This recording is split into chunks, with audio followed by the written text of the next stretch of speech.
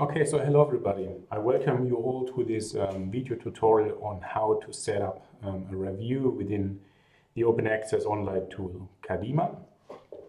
And in order to work with CADIMA, you just have to visit the homepage of the tool. So it's www.cadima.info. And when you did so, the only thing what you have to do is that you have to register to CADIMA and you have to agree to the terms and conditions of the tool, and then you can actually work with it. So now to set up your review, you just have to click here on Access CADIMA. And then you're coming to the, let's say, the main page of the tool. We also provide a link to a trial version of CADIMA just for people who want to play around with the tool to see if it fulfills their demands, to familiarize each other with it. But when you decided to use CADIMA, please stay on this main version and click here on Create New Evidence Synthesis. When you did so, you can type in the title of your synthesis.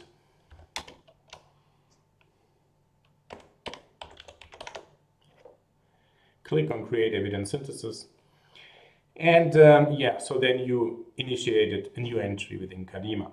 So now to customize your review, you just have to click on the settings page. And here you can, at any time, change the title of your review. You can also select the status, so you can state if it's in progress, completed, or published. So in our case, it's in progress. You can also decide if the entry, so only the title of your review, is visible to the eyes of third parties who visit the CADIMA webpage. And if you say, no, I do not want that anybody sees that this entry was initiated, you would leave the toggle button as it is. So in this case, you would hide the evidence synthesis. If you say, okay, also other people can see the name of my synthesis, then you would change the toggle button to no. But very importantly, people, third parties, cannot access. They just see then your entry. You can also decide if you're doing a systematic review, a systematic or an evidence map. If you're doing another type of synthesis of review approach, you do not have to tick anything. So in our case, we're doing a systematic review. And then you have to select the question type you want to address. So within CADIMA, you have three possibilities. The first one is a PICO type of question, where P stands for population, I and E for the intervention or the exposure, C for the comparator, O for the outcome. We also provide the possibility to ask a PO type of question, which is, again, population and outcome, or a PIT type of question, which stands for population, the index test you want to address, and the target outcome.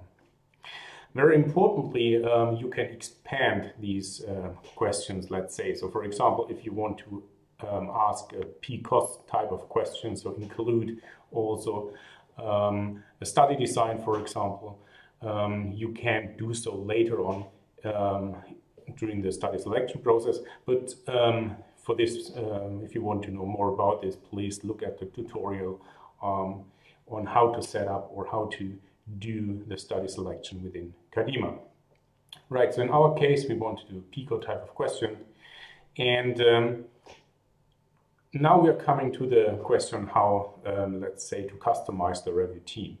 So very importantly, within CADIMA, two major roles have to be fulfilled. So there's always one review coordinator who, as the name indicates, coordinates the review and has to make central decisions within the evidence synthesis process.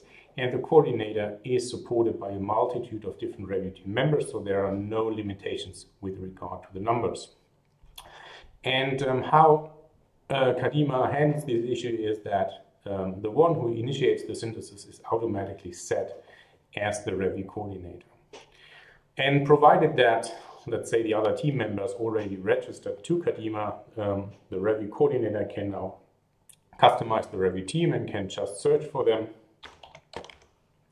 within CADIMA, adds it to the review team, and very importantly, only those who are now included here in your review team or a part of your review team can access your synthesis and can work on the review. Right, so this is everything I want to say about how to set up a review within CADIMA. And I will provide other tutorials on the different core steps, including study selection, data extraction, critical appraisal, and data synthesis, or presenting data and results. And when you want to follow up, please go to the section of interest, and we see us there. Okay, ciao.